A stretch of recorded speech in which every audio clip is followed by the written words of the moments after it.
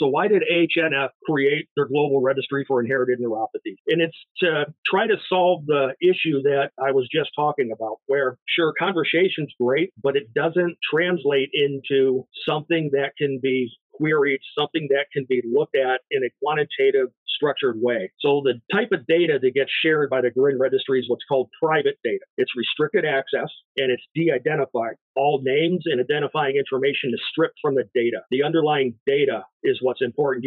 If you've engaged with me on social media, especially about nerve conduction study results, you've heard me time and time again talk about raw data. The raw data is what's important. The raw data is the type of data that's viable for research. It's what gives them just the nuts and bolts that they need for whatever program they might be working with. So biotech and pharma need numbers. They need data. They need structured data.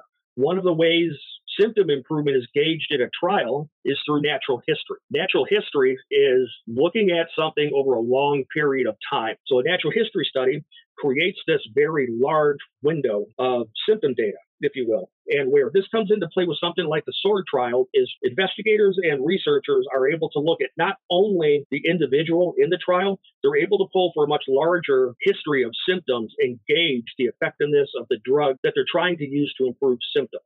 So the GRIN registry, one of the questions asked is, what's your subtype? When were you diagnosed? And that creates that prevalence rate that researchers just absolutely have to have. The occurrence rate and the prevalence rate becomes very, very important because researchers need a population base, especially for drugs. They have to have people to trial the drugs on. If they don't have a sufficient enough patient population, the trial's not going to be able to come to fruition. And that's where the occurrence and the prevalence rate becomes very, very important. And it can also come into play again, the outcome measures. And then everything combines to advance our understandings of CMT.